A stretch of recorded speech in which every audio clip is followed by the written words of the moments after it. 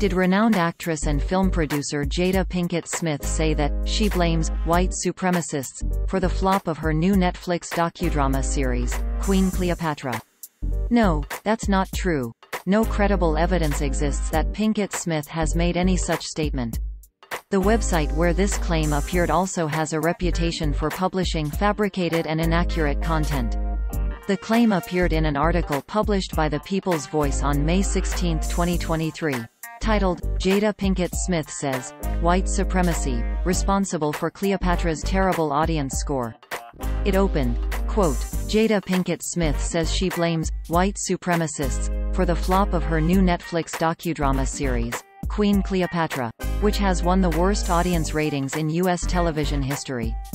End quote. Users on social media only saw this title, description and thumbnail, quote, Jada Pinkett Smith says, white supremacy, responsible for Cleopatra's terrible audience score. The People's Voice. Jada Pinkett Smith says she blames white supremacists for the flop of her new Netflix docudrama series, Queen Cleopatra, which has won the worst audience ratings in U.S. television history. End quote. A Google News search using keywords central to this article yielded no results to substantiate its claim. If a celebrity as prominent as Pinkett Smith had made such a statement, it would be considered a significant news event and show up on Twitter, which it has not.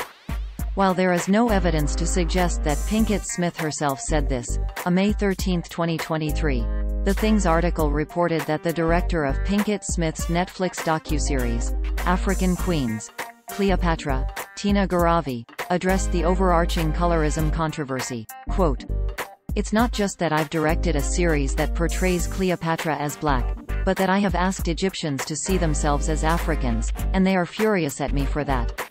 I am okay with this. So, was Cleopatra black? We don't know for sure, but we can be certain she wasn't white like Elizabeth Taylor. We need to have a conversation with ourselves about our colorism, and the internalized white supremacy that Hollywood has indoctrinated us with. End quote. The article went on to report that Pinkett Smith has not yet made a statement.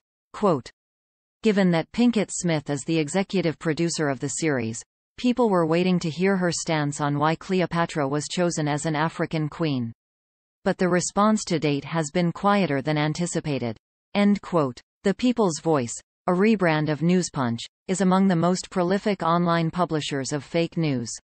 Lead Stories has contacted representatives of Pinkett Smith and will update this fact-check if a response is received.